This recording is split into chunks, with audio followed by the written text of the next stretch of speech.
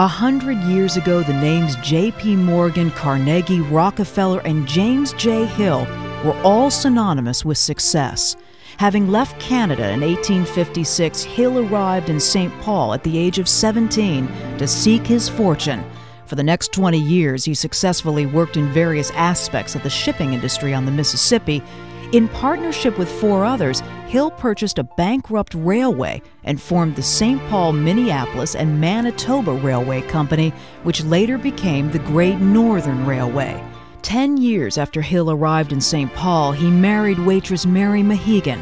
They had 10 children, and it was apparent he was devoted to Mary and loved his family very much.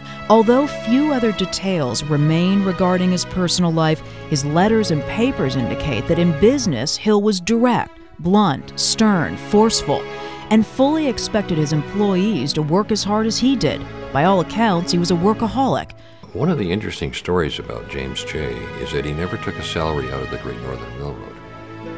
So he had to look elsewhere to get spending money. How he did that would be, as he was building the railroad, he and his contractors would partner and build towns, whole towns, like company towns. And they would run them for a couple of years until they became kind of a local distribution hub that would feed the railroad. And then they would sell the general store, they would sell the livery, they would sell the blacksmith shop, they'd sell the hotel. And that's how they made their spending money and built communities clear across the Northwest. The empire builder completed his greatest endeavor in 1893. His was the only transcontinental railway built without government money or land grants, and the only railway not to go bankrupt during the 1890s Depression. The Hill Railway lines developed into the Northern Securities Company, which was then the second largest company in America. It's a shame to have James J. Hill categorized with a lot of robber barons from the turn of the century, and he's called a robber baron by people who don't know that he made his money the old-fashioned way. He worked for it, but he worked very hard and did not cheat people and did not lie and did not steal.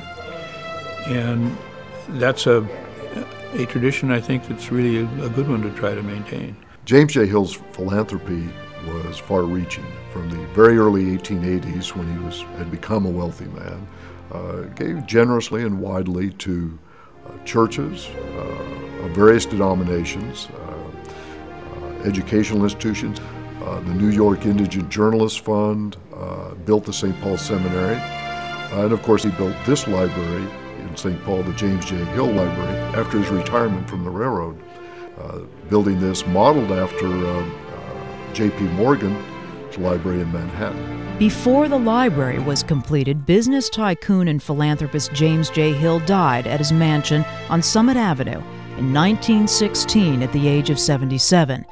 Due to his incredible will and determination to succeed, Hill amassed a tremendous fortune and is listed as the 37th richest individual in American history. Junior Achievement of the Upper Midwest is proud to induct James J. Hill into the Business Hall of Fame.